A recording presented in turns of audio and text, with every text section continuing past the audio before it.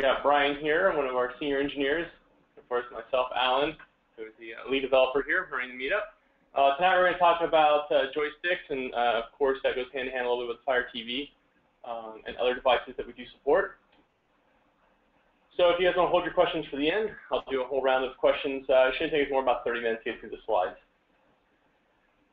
All right, let's get started. So what is a joystick or gamepad? Really, when it boils down to it, it's a collection of analog devices that are collected together on some piece of plastic. So as you see there, there's a Logitech. I've got another one here, which I can't see very well. But all these devices and all these buttons on here are all technically analog. They all have min-max values, but the way you can separate the bigger analogs from the digital ones is the digitals have a min-max value of 1, 0. So if you really boil it down, it's a collection of analog and digital buttons talking over some medium. So modern joysticks, no longer are we in the days of serial joysticks. We're in USB and Bluetooth, which all fall into the HID category, which is human interface device. This is a standard that came up with around the time USB to make it easier for these devices to communicate with computers. So you no longer had to know what bits to read over the serial device. You could just use the standard and immediately know what the device was, what its values were, and how it was going to react. The HID usually comes from something connected from the USB or Bluetooth. In this case, in joysticks, they all mainly do that. There's not really many that come over a different protocol. And all of them have a unique ID and product ID, which they get from the USB standard board. You can theoretically make joysticks without them, but you're not supposed to. But all joysticks have a registered vendor ID and product ID, which uniquely identifies them from other ones. And like I said, they're made up of what's called elements. So an analog stick here is an element. The D-pad is an element. And these have min-max values and usage pages and usages to help you identify what they're supposed to do.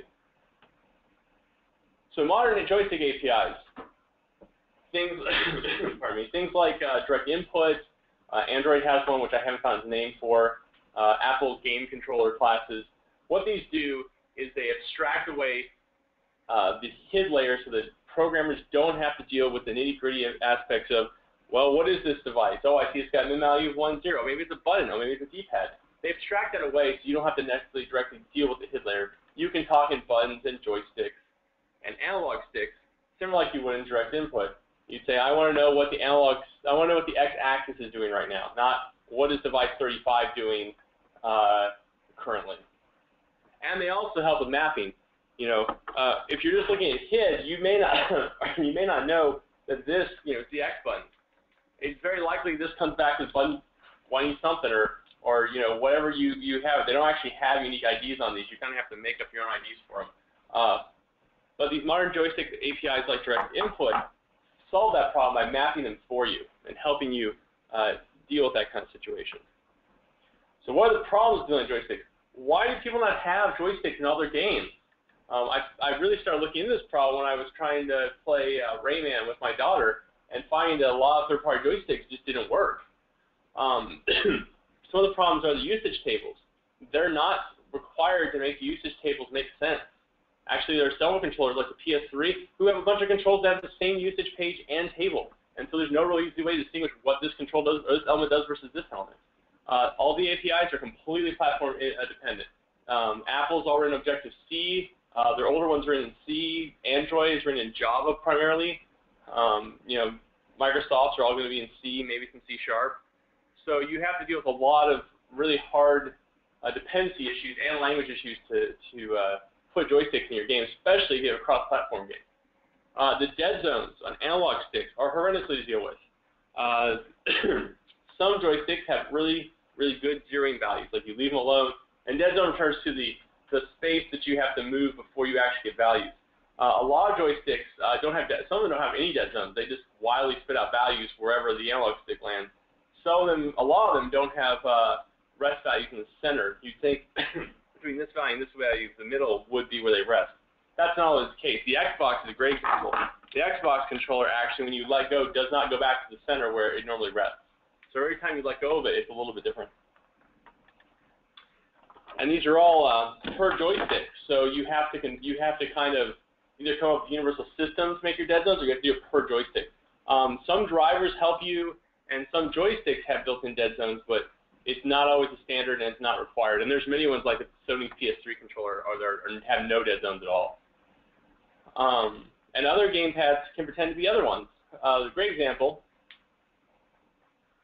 is Logitech's 310 joystick. There's a switch on the back that switches it from X input to direct input mode. And how they dealt with that is they just take the joystick, pretend like it was an old dual action controller.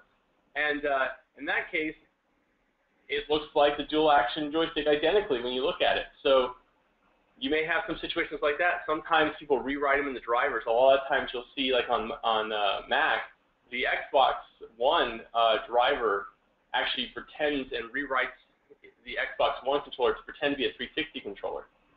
I've also seen things on Windows where they'll rewrite the PlayStation Sony controllers to be Xbox controllers so that they'll fall into the X-axis APIs. And some elements pretend to be other types of elements. The greatest example is this hat stick, and I don't know if you can see very well. I'll try to move the camera. Maybe not very well. Okay.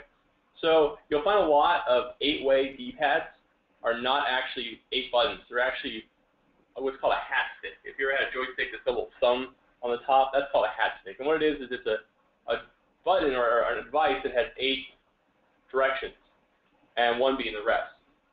So it doesn't actually function like 4 buttons. It actually functions like 8 inputs with 1 rest value. So they don't function how you normally think buttons should function. And that becomes problematic too, because the Xbox controller's D-pad does actually function like 4 buttons. So if you have to have code that deals with both kinds of D-pads.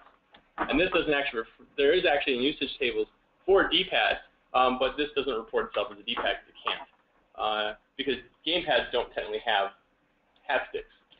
And so the other problem you have is this gamepad here, this dual action, doesn't actually register itself as a gamepad. It actually registers itself as a joystick because it has a hat stick on it. So GameSalad, we took care of all these problems and made it so working with joysticks and gamepads is a dream. How do we do this? Well, we've added some new device attributes. You'll see here there's a bunch of player attributes now. We support up to 8 players. They all have different, as joysticks join, they get assigned to players. And you see under the player attributes, we have joystick attributes, and they give you information about what the joystick is. They have the name, the vendor ID and product ID, which I mentioned in the other slide, does only focus on the Mac. Unfortunately, Android decided they wouldn't give that information up until KitKat, and so I haven't put in the code yet to deal with the KitKat issue. And joysticks can have the following elements. You can have a D-pad. We support 4-way D-pad, up, down, left, right. I should mention these are all these are Booleans. We take care of the problem where if this shows up and this shows up, to you, these are both 4-button D-pads. You don't have to deal with this crazy analog stick D-pad. A, B, X, and Y is pretty standard. Your standard, Microsoft Xbox control buttons. Start, select. Not all controllers and gamepads have a select button. Like Android, for example, pardon me, a lot of them use select as the back button. But I have seen Android controllers like the the SteelSeries Free, which actually has it as 1, 2. L3 and R3, which are the thumbsticks when you click on these. And then also the R2s and L2s up here, the top one. And not all of them have R2s. A lot of controllers will either have the triggers, the analog triggers, like the Xbox does, or the PlayStation 4, or they'll have actual buttons, just like the PlayStation 2 does. And then you said here, left stick, right, your standard analog sticks, and then your triggers, which are analog sticks. The name up there as well, we give you the name of the joystick. That may differ on the Mac. I kind of make the names more human readable. You'll get weird things like, I think the Xbox 360 controller shows up as Microsoft's wireless controller or something like that, some craziness. And the PlayStation 4 one shows up as PlayStation at copyright 4. They just show as really weird names, so I try to make them something more human readable. So we go through the attributes again. Here we got the connected, which clearly tells you whether or not the joystick is connected to the device you have. The name of the joystick, the vendor ID, which is the hid vendor ID, which unfortunately you can't actually look up. They don't actually access to it in the USB standard. and the product ID. But these will help you if you need to, for example, if you have something where you really want to do something special with like the Xbox controller, you can say, if the vendor ID is this and that, then I know it's the Xbox controller, I want to do something special with it. D-pads are always 4-way. We don't support 8-way D-pads. You'll find that the A-way, basically, if you push up in the diagonal, it's going to be up. We do support pushing 2 at the same time, so that's how you get around. If you have a 4D D-pad and you want to know if I push kind of up in the diagonal, it's going to be right and left, or left and up for that. Down is true, up is false. And again, not all joysticks have select. L2 and R2 are triggers. So analog elements, again, the dead zone we make sure is 0 for you. You do not have to worry about the dead zone. We auto-calibrate all the joysticks. If you find you plug in and the calibration is wrong, just unplug it, let go of the joystick, plug it back in, and it'll recalibrate automatically. So 0 is guaranteed to be the center.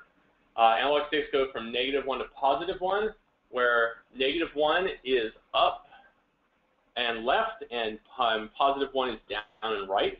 And on the triggers, the analog triggers, 1 is pressed and -1 is released. So there's a few new game attributes as well to help you out on this. There's key mappings and player types. The key mappings will allow you to map any button from a player to a keyboard. So if you have your game already set for keyboard logic, you can just go in here and enter in the keys that you want to assign to the gamepad, and we'll throw the key event for you. This way, if you don't have to go back and retrofit your games hard. It makes retrofitting games really, really easy. You just got to fill the information with your keys, and you're good to go. Single player and multiplayer types. So if you have it set to single player, all the controllers that are plugged in will funnel their input through player 1. And the idea here is it's a single player game. The user has 2 or 3 joysticks plugged in. He's supposed to pick up any joystick and go. On multiplayer, it's going to be a first come, first serve. So if I plug in one controller, it's player 1, I plug another one, it's player 2, etc., all the way to 8, and the 9th one will just fall off. It won't be actually connected to anything. So a couple other things about the Fire TV remote and the Fire TV itself. So we support both the gamepad and the remote. The gamepad is the actual controller. It's a similar thing like this. The remote is, clearly here just demonstrated. There are 2 options in publishing to help you with this. There's the support Fire TV remote. So if you don't want to support the Fire TV remote, you could unclick the Fire TV remote, and it will never show up as a player. And the back button quits the app. The Kindle store doesn't allow you to have the back button quit the app. So if you have it selected that you want the back button to quit, that won't work in the store, so you can unselect that so that your back button doesn't actually quit your app. And also we demote the remote, and thought is that if you connect a gamepad controller, if there's a player 2 who has the Fire TV remote, you connect the gamepad controller, we assume you want to use the gamepad controller, not the remote. So the remote will just completely get demoted down the player list until it falls off. And the menu button you see here is the start button for it. And this is up, down, oh, you can't see that. The start button here is the menu. The 3 little blinds is the start button on Android. This will work on Fire TV or Android. The D-pad there, which is the circle ring you see, holding it vertically up is the top, upwards, down, left, right, and the center is A. So here are all the supported controllers, all the controllers we support on Mac, which is quite a lot. We try to pick all the really popular ones that everyone would ideally want, there are quite plenty of them. I'll let you know the Xbox ones you will need a third-party driver for it that does not work out of the box. The PlayStation 2 and PlayStation 3, 4 all work fine out of the box. All the series, all those work right out of the box. On Android, you can use any supported Android controller. Android does allow you to plug in non-designed Android controllers, and they map them to wherever they want. We found some of them don't map quite right, so you're going to have to kind of test if you don't use a joystick designed for Android. But almost any Android designed controller will work on any Android device or the Fire TV. So a couple things to watch out for. Do not use the button to change scenes. Why is this? Because remember, when you're holding down the buttons, and if we reevaluate your behaviors, that button is going to be reevaluated probably at the same state, because the human and joystick cannot release the button fast enough before our logic reevaluates. So we want to watch the value of the button and keep track of that. So if you see it down, then you set some attribute to change scene, but you set it to false before you change the scene. So when you go to the next scene, you're not going to automatically try to change again. To do Android requires Android 4.1. Joysticks were not supported before Android 4.1. Key mappings are not automatic. So we go back to the key mapping slide. We don't fill this information in for you. What you need to do is go in here and you see the blank spots here where the lines are. You click there twice. It's a text box, and you're in the same text that you would from a key event. So like if you want the up arrow, it would be up, the word up. Some things when you switch to the Fire TV store. The Fire TV store, you need to make sure you don't have UI buttons on the screen if they can't be highlighted or selected. So just having a pause button, even though you have start as pause, they'll reject you for that. You need some type of highlight around the buttons to show that you're selected that one. There's a whole bunch of rules. I'm not going to go into all the rules, but there's a link down there if you want to go read through the rules and guidelines for what to submit. So that's about it for my presentation. I'll go ahead and field questions. Just go ahead and type them out, and I'd be happy to answer any questions you guys have on Joysticks or Fire TV or whatnot. No questions? Anybody? You raise your hand too if you want. If you have an audio question, you can feel free to raise your hand. Oh, there we go. Yeah, so Amazon ads. We don't support the Amazon ads yet. I think there might be a feature request into that when we were thinking about that. Unfortunately, after I put in all this stuff, I found out the Amazon Fire TV doesn't have a web browser. And Chartboost and RevMob require a web browser to move you to the store. So unfortunately, all the ad fires we have don't work on the Fire TV. If you guys really want Amazon ads, I would recommend a feature request and go vote. Oh, sorry, I'm going to look down here. We got another question here. When publishing for Fire TV, which target do we choose? Okay, so there are 3 targets depending on what you can see. The Fire TV target is for the promotion, is accessible by pro and free users. It will only run on the Fire TV. The Kindle target will run on all Kindle devices and the Fire TV. So if you want to mainly target that platform, that's a good target to go with. Or the Android one will work as well, but you need to make sure you don't have the back button quitting the app. You probably want to use GameCircle or Amazon Fire TV or Amazon in-app purchase, and it'll work fine. The Android one will run on everything. Well, turning on multiplayer effect performance, it should not know. You're just going to get more joysticks talking, but no, it should affect performance. Yeah, I should say one thing. We cache the inputs, but we've already verified that there's no physical way for you to push the button twice in the same frame. I think it's, we're on 60 frames per second, Brian, or 30? 30, so we're what, 0.33 milliseconds? Yeah. So yeah, so if you can somehow magically push a button faster than 0.33 milliseconds, you might get 2 buttons a frame, but I don't think anybody human possibly can do that. So Brian and I tested, we tested tons of spamming, and there was no way we could get 2 button presses at the same time on the same element. I was being distracted, so I missed it. But how would you reference the button on a Fire TV? Okay, so yeah, let's go through all the examples. Let me go grab the Fire TV remote real quick. Okay, sorry about that. All right, so I'm going to hold this up here and we'll see if everybody can see this, and I'll walk over here so maybe everybody can see it. All right, so here is, and I can't fully block myself. All right. Take 2. All right. There's the Fire TV remote. And we'll go back to the slide so we can actually see it in better, because that's still a terrible thing to see. Okay. So the Fire TV remote is vertical. The circle ring here is up, down, left, and right for D-pad. The center button is the A button, and the 3 lines here is the start button. And so you just access them like you normally would any gamepad. You play if you wanted to find out if the center button was pressed, it'd be player devices, player 1, or whatever player you want to look at this for. Player 1 dot A button, and that would tell you whether or not the center button was pressed. And the ring is just a D-pad.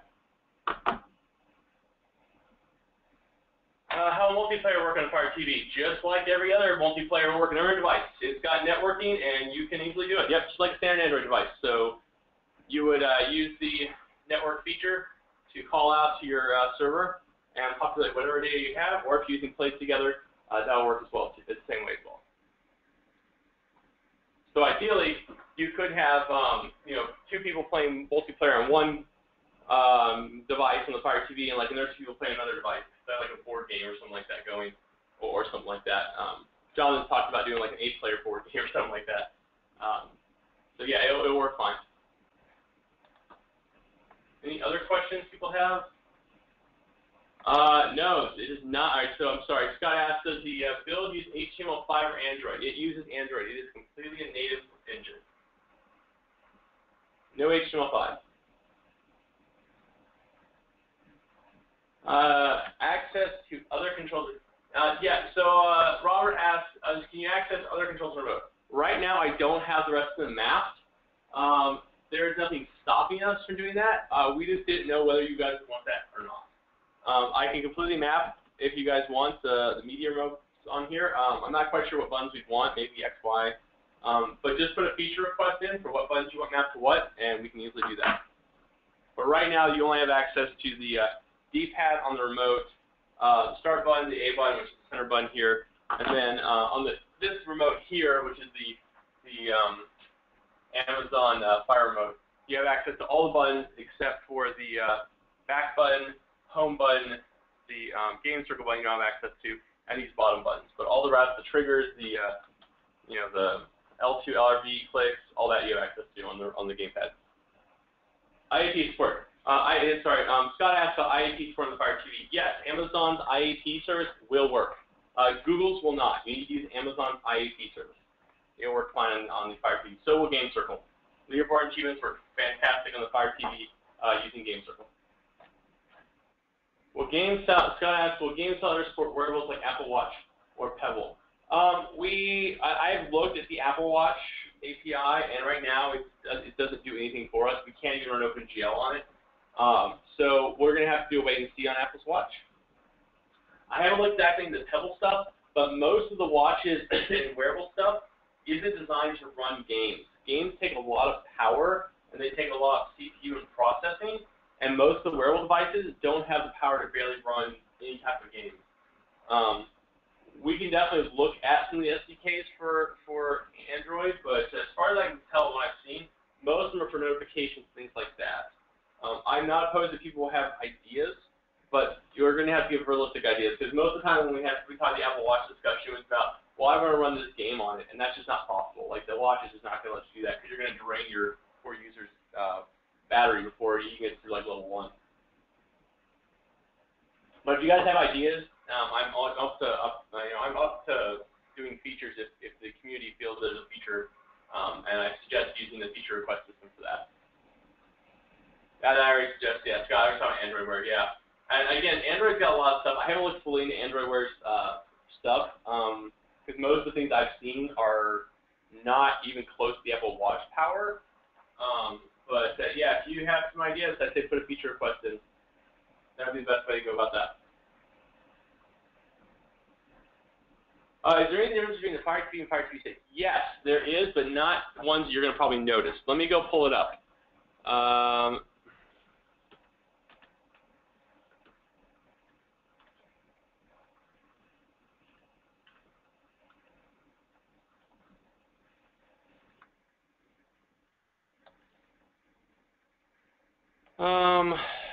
So if you haven't been here, this is Amazon's Fire TV developer site. It's kind of handy to poke through and whatnot. Let's see if I can find the part. They differ in hardware performance. Here we go. So here's the lovely link here. It's this horrible, horrible link. I'll post this as the answer to your question here so you can get that link. If I can get down here, do that.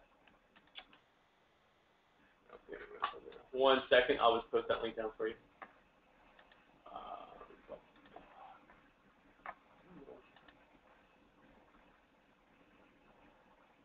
Okay, now I can see the questions over here. Okay. Fire Stick and Fire TV.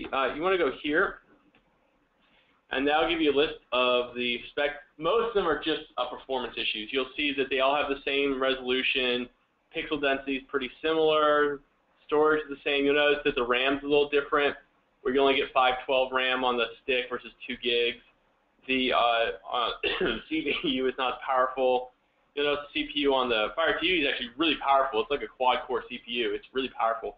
But the stick has only got a dual-core 1 gigahertz. GPUs differ a little bit. So there's no, the remote doesn't have this thing on it. But so from your standpoint, you're probably just going to see a difference performance-wise because the Fire TV is, the actual box is more powerful than the stick. But they support the same controller setup. So controller-wise, you won't see any difference. And they should support both in the purchase and the Game Circle. Any other questions you guys have about the Fire TV or sticks or anything else I can answer? Okay, Scott's asking, will you ever support plugins or third-party code so you guys don't have to make everything and have other people? So GameSalad's engine itself does not really work well with plugins. There's no plugin architecture, and it would be quite a task and also very difficult for you guys to develop plugins for it. It's not an easy code base to deal with. Graphene is a much better place for plugins, and that's where we're going to do plugins. If you guys want to write plugins, Graphene is where you're going to be able to do it. So I have no intent on ever putting plugins in GameSalad. I just don't think it's the place to do it, and I think Graphene's a far better platform for it. And same thing, I have my usual question regarding Creator Self.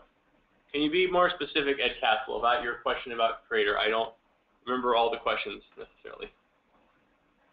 Regarding the, yes, all right, so so Ed's asking about the current slowness for Creator. I literally have been working the last 3 days on switching Creator over to a more performance system. We're going to switch over to what's called Apple Arc system. It's called automatic reference counting. It will get rid of the garbage collector, which is causing all the performance problems.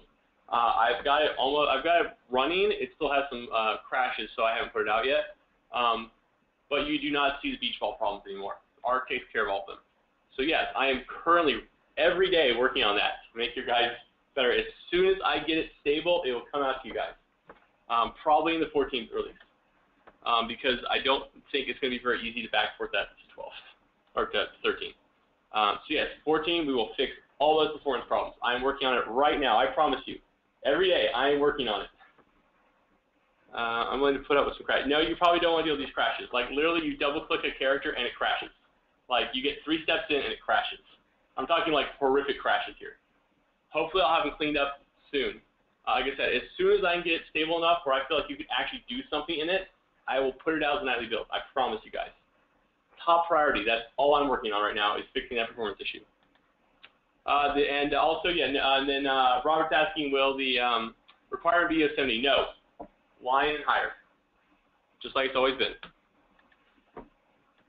Okay, so Scott's asking about Windows Phone. So I haven't looked at Windows Phone in a while. The last time I looked up, and I actually looked this up a few days ago. Let me go pull up it so you guys can see. I actually, let me stop sharing my screen real quick while I go look this up for you guys. I literally was looking at the stats of the market share of mobile devices.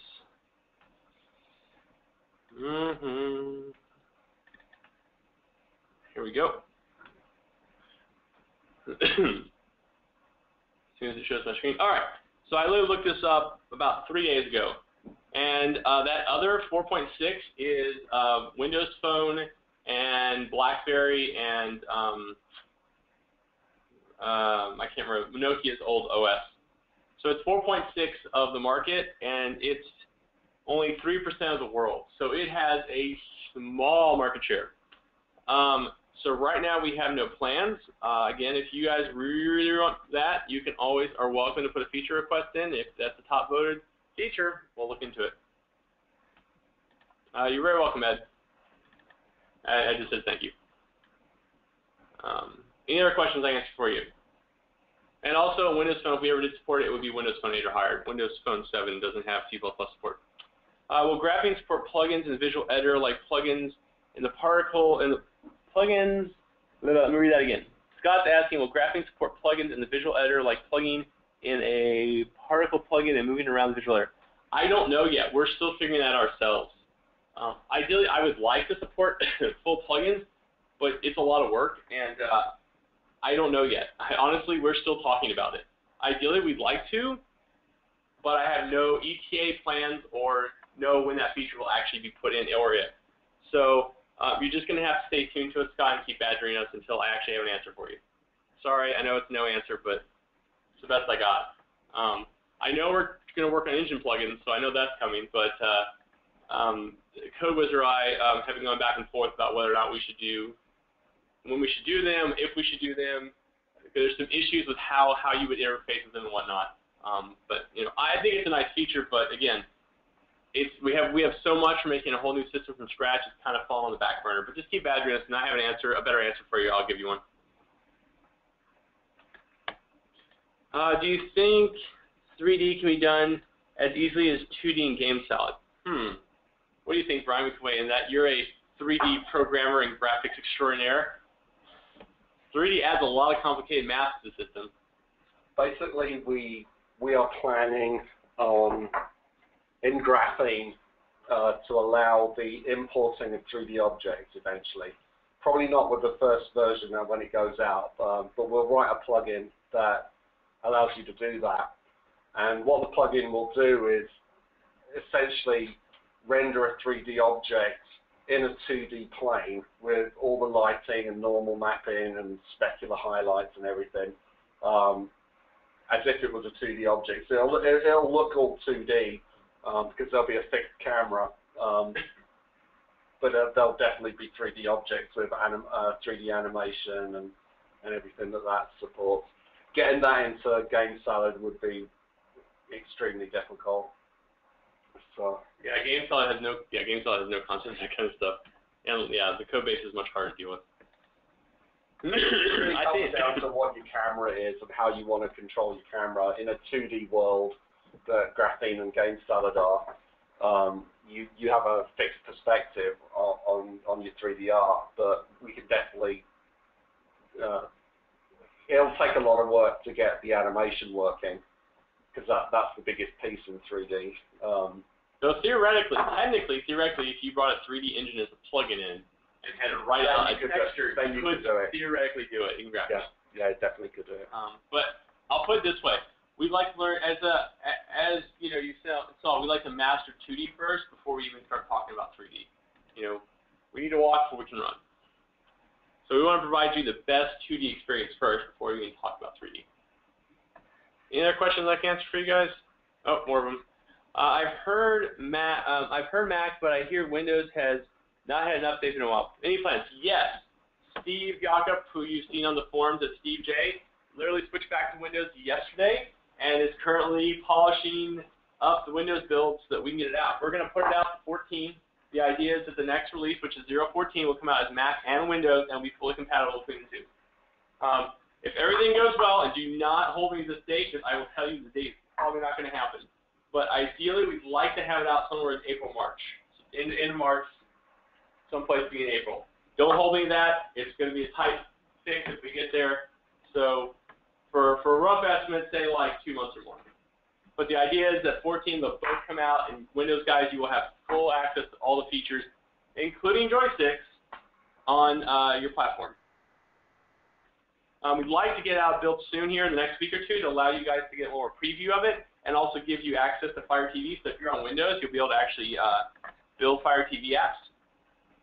And we're just dealing with some very terrible crashes right now. And we're also just got, pardon me, the nightly build rebuilding. Has been so focused on Fire TV, we've kind of let the code kind of sit there. But Steve is working very diligent to get you guys a good Windows build out. So hopefully very soon you guys will have a great Windows build. Because yeah, it's been way too long since we had a good Windows build out. All right. Are there any plans to implement push notification in GameSalad with multiplayer particularly in mind, as async is more useful with push notifications? Ed asking this. So yeah, there's stuff in place together that allows you to do push notifications. But we just haven't had a chance to really focus on that, and it hasn't really been a big feature from the users. We have the feature request system, right, and you guys didn't vote that up as one of the top features. So to us, it doesn't seem like you guys find that important.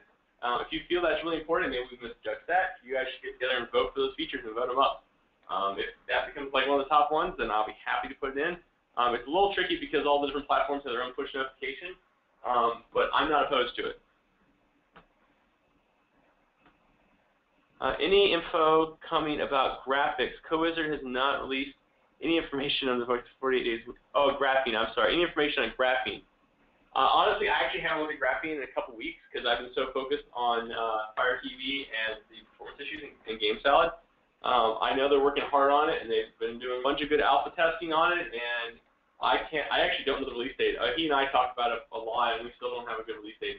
It's hard. Like, you know, it's like going to Microsoft and asking them, hey, why don't you rebuild Word and then let us know when it's coming out? And they'll be like, we'll let you know when it gets close, you know. Because, you know, look at Windows 10, right? Windows 10, they don't tell you necessarily. Windows 10 took, what, maybe 6 months to a year for them to put that out?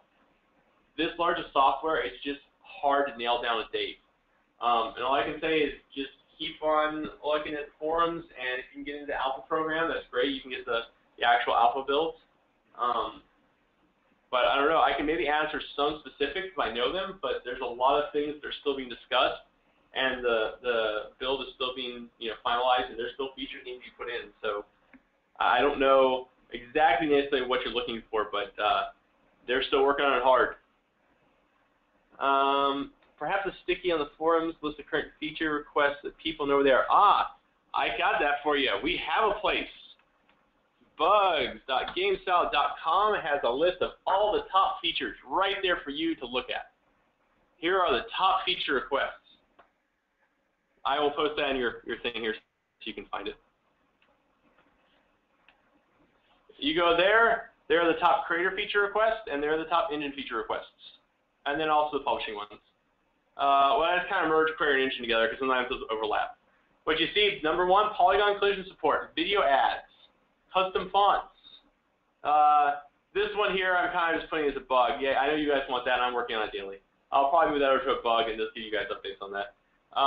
Android expansion files, joint, sound behavior. So you can see there are a lot of other features people want before push notification. If you feel you really want push notification, then by all means, you know, start a campaign and vote it up. Pretty much what I've been doing is after, I think it's 14, we're just going to go straight down this list. And we've actually already implemented some of the features on here. If you notice, I always get the name of this wrong. AdMob is no longer on here because we got it in. It's in the nightly build. The next nightly build will have AdMob in it with banner ads for Android, AdMob support for iOS and Android, and I think AdMob supports interstitials maybe too. So we got the whole shebang. You guys voted for it, and we did it. So that's where you should go to see what the current feature requests are. All right. So Francis asked, when will there be template tutorials on implementing joysticks for our game? Yes, Jonathan has some, and we meant to release them. Pardon me. We meant to release them with the last build, but unfortunately he got backlogged and wasn't able to complete all of them. So let me talk to him tomorrow and see if I can get them linked in here, and we'll release the insect intruders with joystick support, and whatever other ones he has are already done. If I forget, just pester me on the forums. But yeah, we'll release some of those tomorrow. Also, there's a great cookbook place for you guys to go if you need like you want really good, like how I want to know like step by step. I saw this presentation, it was great, but I want to actually see it in words.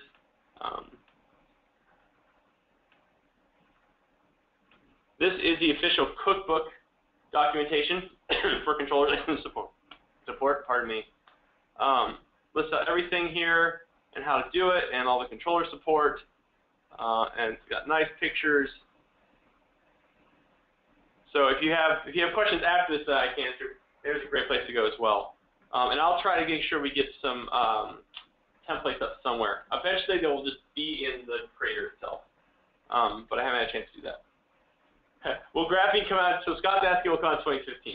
Honestly, I don't even know, dude. I'm sorry, Scott. Scott, I honestly do not have an answer for that. I personally don't know. CodeWizard doesn't know. It's on a month-by-month basis, and we're trying to evaluate when it's going to come out. That's how hard it is. It's, you know, we're building a very large code base with very many moving parts, and trying to nail that exact time down is just not good enough. If we don't have any idea, it's like looking at a Magic 8 Ball. I could just throw out wild numbers to you, but they're probably not going to be right. So even if I had some ballpark, it's probably going to be wrong. So honestly, we don't know. I would love to give you the answer if I knew, but I do not know the answer to that. Polygon Collision support in 15. Yes, that is when it's planned to be put out. Polygon Collision is planned, I believe, 15 or maybe it's 16. Let me think. 0, 50, or 16. I think it's 16 because I think we have a few things on Windows Creator that need to be straightened up on 15. Once I get 14 out, you'll know. It's either 15 or 16 I have it scheduled for. Let me see real quick if I can find it. I think I have it in the roadmap. Let me check the roadmap. If it's on the public roadmap, I'll go look it up real quick.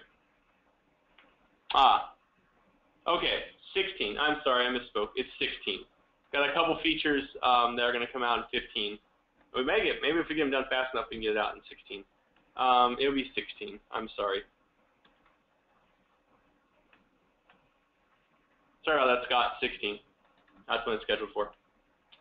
I'm not sure, Robert asked, I'm not sure what the game player versus device player is. How can I access device players? All right, let me go in and open up GameSalad here and show you. Just give me 1 second. So I have some, I got a couple of joystick things here. So I'm going to pull up this joystick. This is actually what we used to test internally with our stuff. QA made this for me. So if we open up a scene here, we go into device attributes. You'll see in devices there's a bunch of players. So these are the actual current values of the joystick. They get set. The game attributes allow you to do things with the key mapping. So if I wanted the up to be space, I can literally type space in here, and then hitting the up D-pad on the controller will cause the space key event to get fired. So if I have an actor, so I'll go up a blank scene so you guys can see a blank actor scene. So if I had a blank actor here, and I wanted to say I want to do something when the D-pad is pressed, I would go in here and go to Devices, Players, Player 1 if I was doing single player, and I would say D-pad up. And when that's true, you know,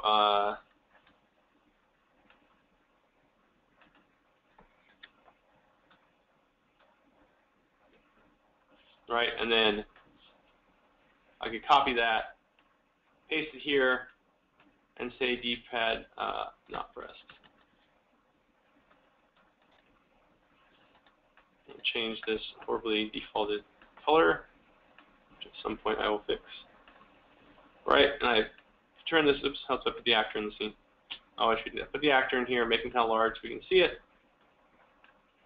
Bam. And probably want to plug something in, so I'll plug in a controller here. Make it a little bigger for you guys to see. And so now if I push up,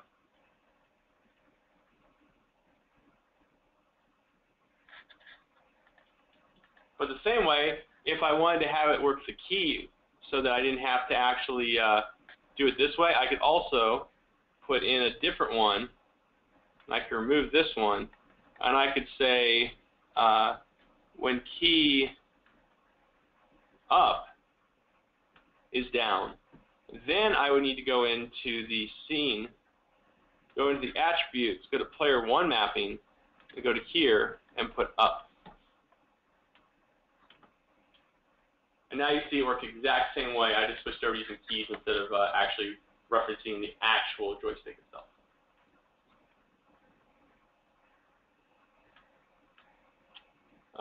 Scott asked, any templates on the networking feature? Which one, Scott? The place together or the one by building yourself? Because we have stuff for building your own server, which we did on a couple meetups ago. If you go on our YouTube channel for GameSalad Meetup group, which is in the GameSalad, it says channel or in the GameSalad YouTube channel page. We have tic-tac-toe game with a server code example to do a multiplayer game with your own server. Plays together, we don't quite. Steve did one in February.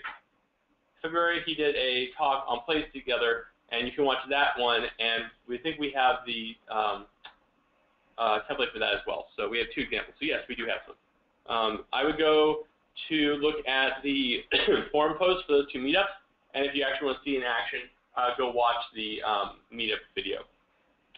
Ed asked, can the same key be assigned to multiple buttons? If you have one, if you have one touch game, you can assign the action to every button without lots of conditions. Yes, I think I know what you're saying. Yes, you can do that. So for example, if I want, oops, in attributes, if I want the down D-pad to also press up, then I can go in here, and if I push down or up, they're both going to throw the up. So yes, you can have multiple keys. You can have the same key assigned to the two different buttons. But you can only have one key assigned to one button. We don't support multiple keys for the same button. Okay, both. Yes, Scott. So I believe we posted them in the forum thread for those meetups. I'd have to go dig in the forums to find them. But yes, they are out there. If you can't find them, send me a message on the forums and I'll help track them down. But yes, we have example code for both. They're more of a advanced user templates. They're not like a really common well, but yes, we have them, and we'd be happy to share them with you. Is full UO support coming? We don't have plans for UO, but if you guys want to put a feature request in and that's the platform you want, we could. The problem with UO is that its market share is kind of dwindling, and they also have some weird things to do with their icons. But the joystick support does work. You can sideload your app onto UO and it works. We're just missing a few pieces to some of the UO stuff. But we aren't going to support it unless you guys put that as a feature request. So we have no short-term goals or plans to do UO support unless that's something that comes up the feature list. Is Android TV supported? I don't have Android TV, so I haven't tried it yet. I do know one thing that's going to stop you is that the Android Nexus TV, or I think it's called the Google Player TV, actually doesn't run on ARM. It runs on Intel, which is the processor architecture, and our code is only compiled for ARM. So right now, our games will not run on that. Again, if you guys want that as a support platform, put it in as a feature request and vote it up. Ed's asking, how hard would it be to get the ability to put table names in attributes? It's kind of something that a lot of people would use, but not many would vote on. It's not a flashy feature. Table names and attributes.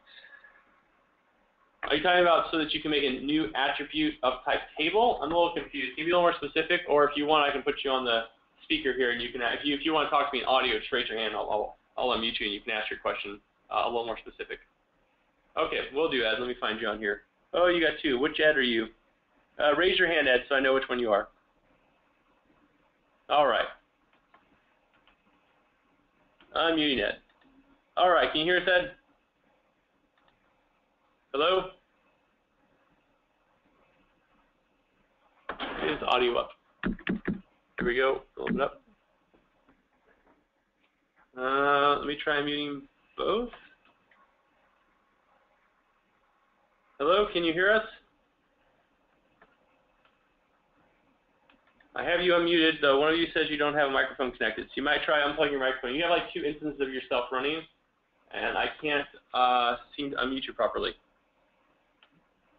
Yeah, you have one of your Eds doesn't have a supported microphone, the other one does. I've got you both unmuted. Let me try muting this one. Is that working? Can you hear me? Or I guess you can hear me, but I still can't hear you. Are you unmuted yet? Okay. So pick which one you want here, and I will unmute you. Okay, I have both unmuted.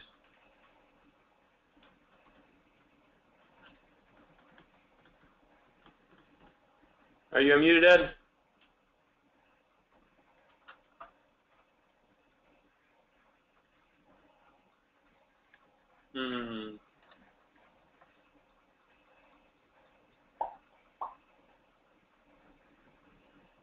Okay, so we can't quite get them muted, so he'll type it in. Okay. Well, Ed's typing. Anybody else have any other questions I can answer for you? Okay, so Scott asked, and maybe this would be better for the entire meetup group can answer this. Just raise your hand if you have a comment on this.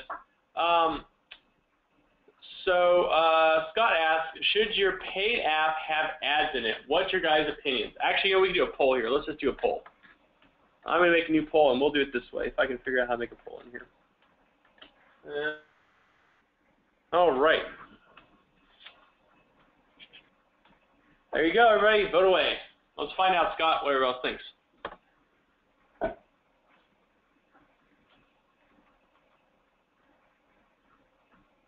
I will continue down. Okay. Okay, Alex asking, is the Android sound delay bug going to be fixed in 14? So Android is the worst, horribly worst platform to deal with this. We've dealt with this since we've introduced Android. So we have our own sound. We use OpenAL on Android so that we don't have an issue having to have multiple sound libraries. Unfortunately, a lot of these devices have horribly large buffers. And we've tried before to get the sound delay as low as we could. We can take in our staff. You guys want to put a bug in or vote up that bug? I don't know the exact. If you have a bug already, I don't know the exact bug number, but we don't have plans to fix any more audio issues in Android. We tried a couple years ago to get it best we could, but these Android devices just do a terrible job with OpenAL, and it's really hard to get latency. It's actually a big problem in Android if you do a lot of Google searches on Android audio latency. Especially like the Kindle and the Nook devices. But I'm okay taking their stab at it if you think it's a big priority. You can always send me the bug number and we'll take another look at it and see if we can have time to squeeze it in. Probably won't be able to squeeze into 14. We're pretty full up on 14, but we might be able to squeeze in at 15 to look at the bugs. Okay, let me read this, Ed, here. Yes, Ed. Okay, so Ed's asking if he can change table values based on buttons, and it would be easier to have that. So you can kind of do it this way. Maybe this is not how you want to do it. Maybe it'd be easier another way. So you could say, where is the table value? It's been a while since I've done tables in here. Change attribute, change table.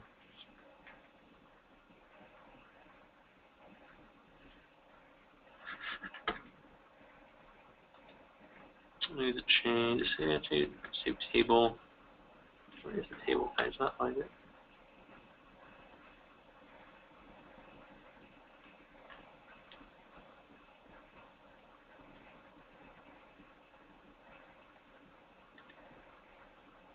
Change attribute. I think we'll just do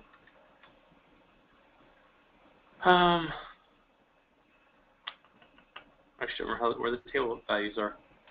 I'm just not seeing them. Yeah, you could say that here. You could do, if I can remember where the table stuff is, because my brain is gone today here. Possible table.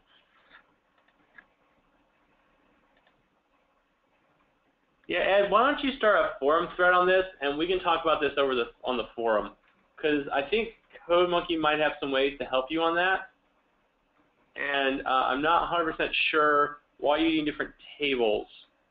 Oh, I see. You want to go. Oh, I see. You want index it.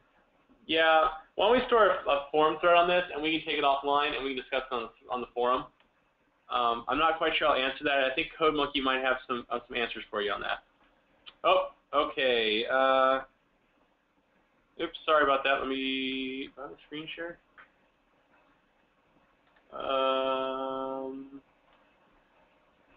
Where? Okay, there we go.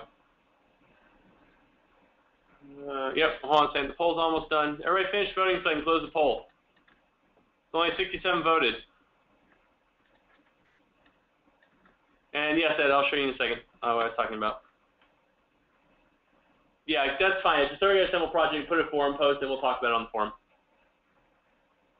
Everybody finished voting? It's pretty well skewed, so I'll go ahead and close the poll. There you go, Scott. So the majority of the people think no, you should not have ads in your paid game. Here's my screen again. I have trying problems figuring out where the change table stuff is that I was looking for, but oh, there it is. This is what I was looking for. Yeah, this is what I was like. So, and here it'd be on button pressed, change table, and I would do something like probably a search table.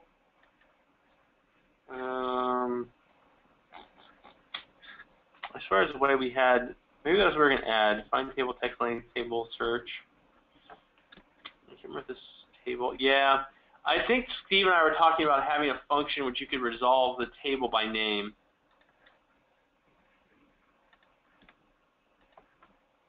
Text, sub, search, table, search row. Yeah, I know what you're talking about now, Ed. Yeah, we were talking about having like a function that you could just type in the name, and then you could just pass that in, and so you could resolve the table by name. Because we have that code under the hood that already works that way, and we just need to expose it in some way for you guys to be able to do that. So yeah, just put a feature request in, and we can get something out like that. All right, any last questions I can answer or help out with? Scott has, are there any pricing changes for GameSalad? A lot of interchange prices. We're still discussing that. I can't talk about any ongoing discussions about price changing. We haven't made anything public about it, and I can't mention anything about it. So no comments on that right now. Yes, I agree, Ed. That would be great. Yeah, it's weird that we had to actually have a hard code in there. Yeah, let me see if we can squeeze it in somewhere. It should be pretty easy. We already have the functionality in there. But yeah, ideally I would just like to have as a find table by name, and it's just a function you can stick in there, and you just type string, which we pass from an attribute, you're done. A suggestion on how to replace touch on Fire TV apps. Yeah, it's difficult. Jonathan, our code monkey, went through a lot of this kind of stuff too. So touch might be best replaced by the analog stick, because that's probably the closest you have. Now, like on touch a button, you're going to have to replace with like on button push, right? But say you have like a drag feature where you're dragging the actor around the screen. The best for that would be using the analog sticks to solve that, because they are very similar in nature to that kind of stuff, and they give you an XY coordinate, so you can kind of map the XY coordinate to the screen and do it that way. So that is what I would recommend for touch. If you need to do that, would be to map it to an analog stick. If it's something where you need like only one direction, I'm trying to think of an example. Like Fruit Ninja maybe, you can use like the trigger. Fruit Ninja probably work better with the analog stick because you use like a swiping motion. But yeah, I would try to take like one of the analog sticks and map that to the screen, and then where they're pushing across the analog stick would be the same thing as they're moving their finger across the screen. That's how I would recommend doing that. Scott asked you going to WWC. No, I don't think any of us are going to WWC this year, Scott. I will be at South by Southwest. If anybody's at South by Southwest, I'll be at the education booth, or the education section. So you can come by and say hi. But no plans for WWC this year. Sorry. All right, any more last-minute questions or anything else I can answer? We'll wait a few more minutes to see. Is there any plans to feature third-party sites and resources on GameSalad's main website? I don't know of any. You'll talk to Dan on that one. I'm not in the loop on that kind of stuff, but I don't know of any, Scott. And Robert says, thank you for adding the Fire TV support. We had a lot of fun with it. You're welcome. I hope you guys have a lot of fun with Fire TV stuff. It does feel kind of like a console, right? It kind of feels like you're getting closer to a console type support. And, you know, joysticks really do lend themselves to a lot of great games, like, you know, like Mario Brothers and those type of games are much more fun to play with them. There's video games you guys made, like Steampunks and whatnot. I'd love to play the joystick and try it out. I have a Fire TV, and I'm trying to, if people bring games into Fire TV, I'm trying to find them and play them, but I haven't had a chance to dig through all of them yet. But I have a Fire TV, so I'm quite happy to try some of your games out as they come through. And looking forward to seeing what you guys have on there. Also, again, you can also, this works completely on Mac. You can totally publish a Mac game in the Mac App Store, and this will work. So that's another outlet, too. If you want to try your hand at desktop gaming on that kind of level, you can make a game that works both on the Fire TV and on the Mac. Give some Mac users some love, too. Is the Fire TV a good store for developers? It is not crowded, I will tell you. There's probably maybe 50 games in that store. There are not a lot of games in that store, so getting noticed is not hard. Some big names are coming to the store. They recently released Knights of the Old Republic on Fire TV, which is interesting. Grand Theft Auto's on there, but there's still a lot of indies, and it's really easy to get noticed. Like, you can easily scroll through a category within about a minute, and you will be on through like 10, 20 games. So there are definitely a lot of places to grow in that store. And it's definitely become more popular. We actually had problems getting hold of the gamepad controllers. Like, these were sold out on Amazon. Like, we had to actually, I actually happen to have one, but we actually had to call Amazon to get ours in time to get the feature out. So clearly the Fire TV is picking up popularity. for users. So I think it's a good store. I don't have personally a game in there, but everything I've seen, from what I can tell, it looks like it's a good store and easy to get noticed because it's not saturated. So I highly recommend it if you don't have a game there, go put a game in there. And again, we have that promotion, so if you're thinking about Fire TV, you can go take a look at the promotion, and there's some pretty good prizes there as well. Got to ask how the weather is. Actually, it's really nice. It was supposed to ice, and it iced in the morning, and then it cleared up in the evening. So, or actually in the morning. By 12, I drove here at noon, and there was no water on the roads. So we escaped all of Dallas's problems. Dallas, on the other hand, is another matter. I think there's still got some snow on the ground, but nothing down here. So, I don't know if there's any other polls I have in here. Oh, I got a good poll. I'll add a poll here while we're waiting. Oops, that's not. I typed that quickly. Sorry about the grammar in there. All right, close that poll and show results. So it looks like most of you are planning to publish Fire TV, which is fantastic. Looking forward to playing all those great games. And I got one more poll while we're on the topic of this. And maybe you never thought about this, so good time to think about this now. And I'll start going through questions while that's up. Scott says he got 2 Cyber Days in Oklahoma. Yeah, I imagine Oklahoma got a pretty good one. When is the next meetup? Yes, the next meetup is going to be, let me get my calendar up so I have the right days, because apparently I can't count. It will be, I have this actually, where is, I'm just going to have to look it up. It's always the first Thursday of the first full week of the Thursday. Gosh darn it, I can't click anywhere today. I should be more prepared on this. Hold on, Scott, I'll give you the answer in just a second. April 9th.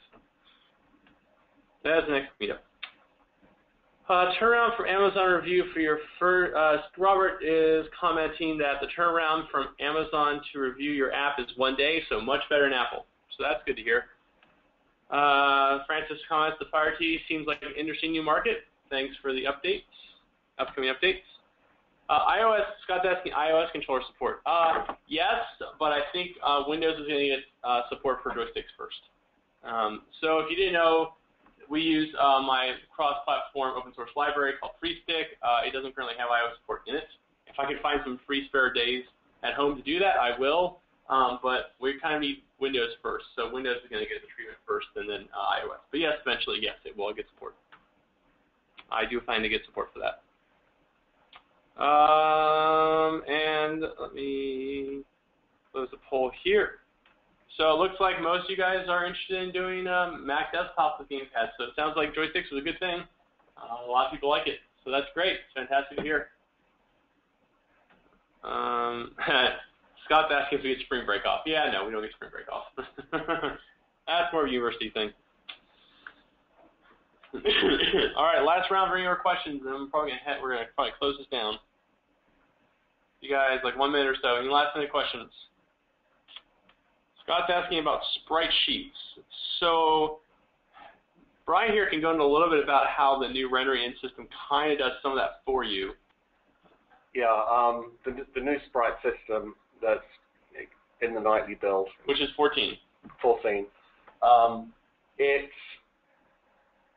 automatically rips up all the artwork you give it into 64 by 64 pixel tiles, and then efficiently loads those into one of 4 mega textures.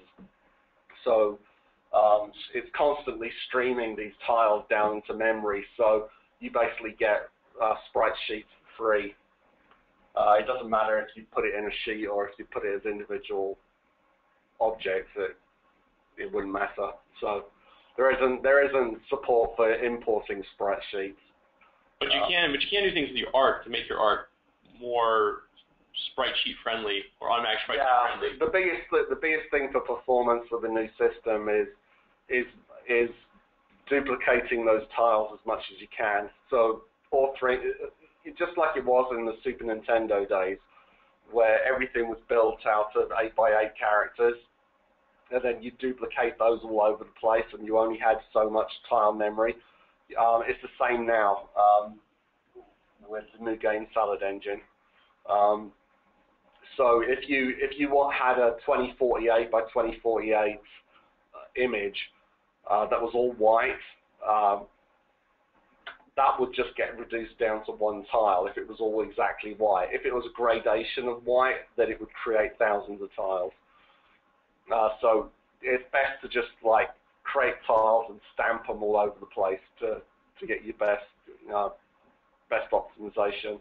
Yeah. So ideally, if you had a giant blue background that was like 20,000 by 2,000 and it was entirely the same color, our system would make that go down to a 64 by 64 square. And so you get the size of that, but you will only be eating the memory of 64 by 64.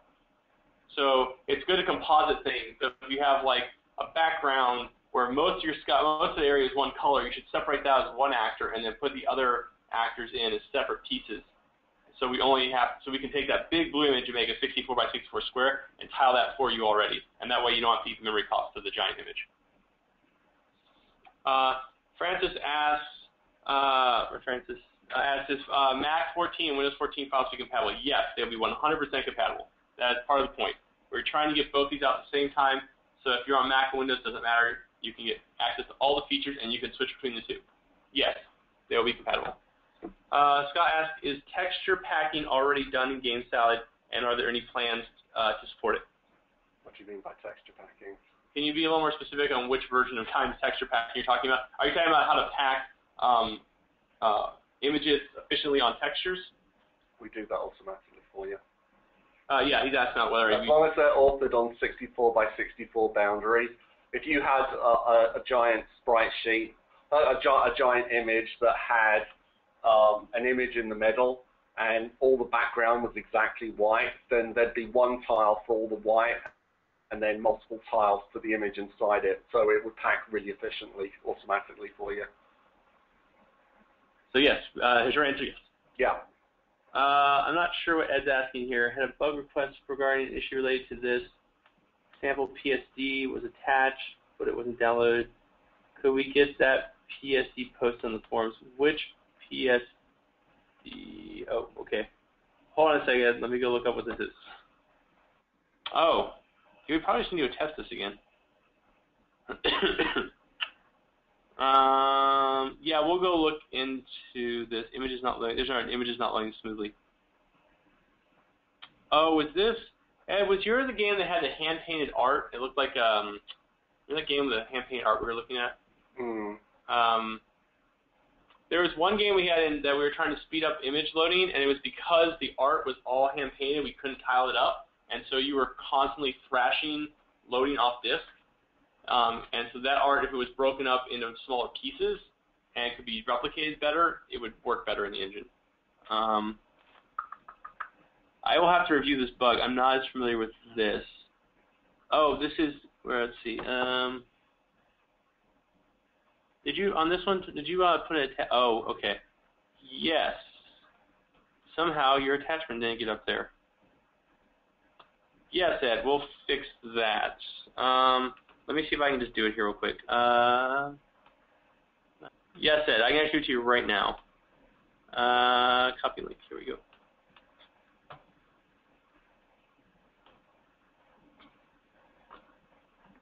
Try that out, Ed, and see if that works for you.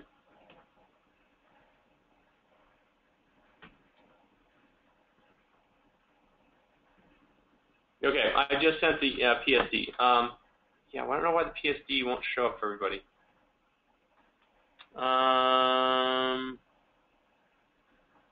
Yeah, I'll double check that it's viewable out externally, but I sent you a link, so hopefully you can get it from there.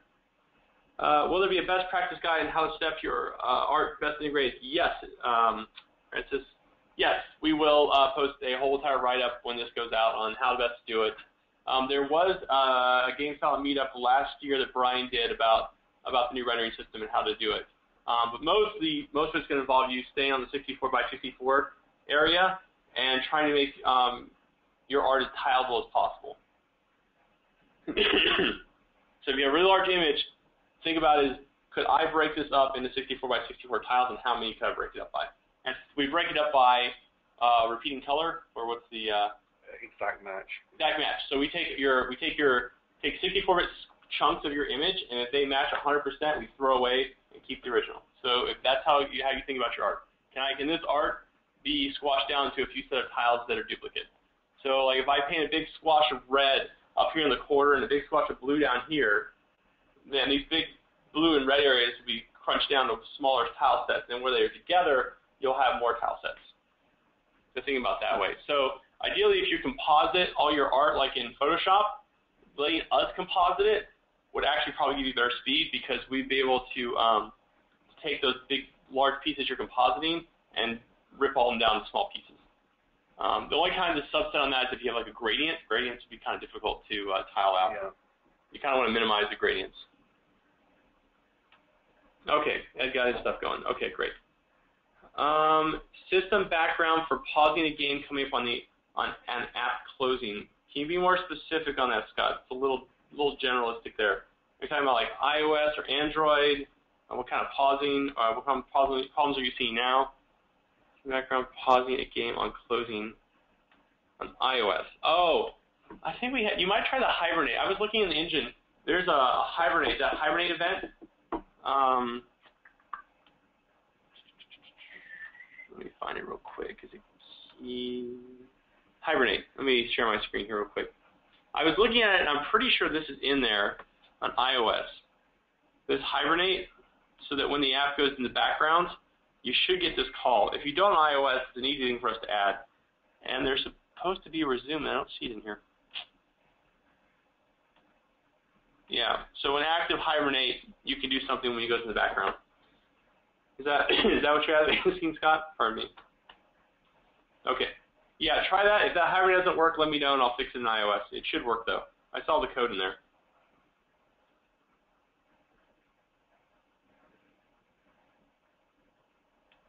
Yeah, ideally, I want to have the Hibernate work for all these systems. I know it works in Android real well. We made sure it worked in Android well. But I remember the code being in iOS, so. But I have no problems adding it if it doesn't work. Should be simple enough.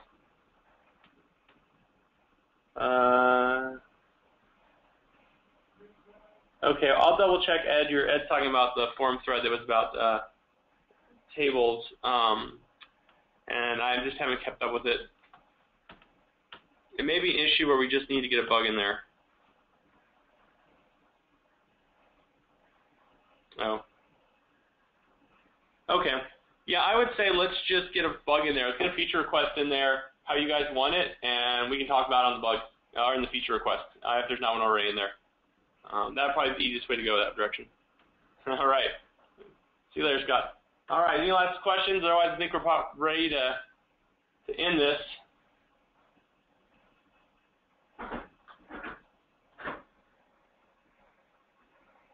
Going once, going twice.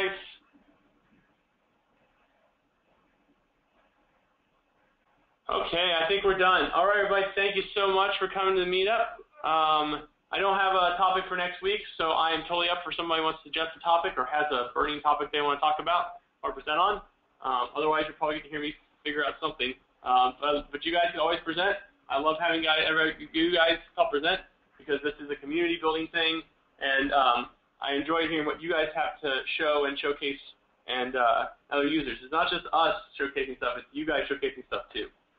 So if you got an idea or you have a topic you want to talk about, let me know. All right, guys, take care, and see you next month.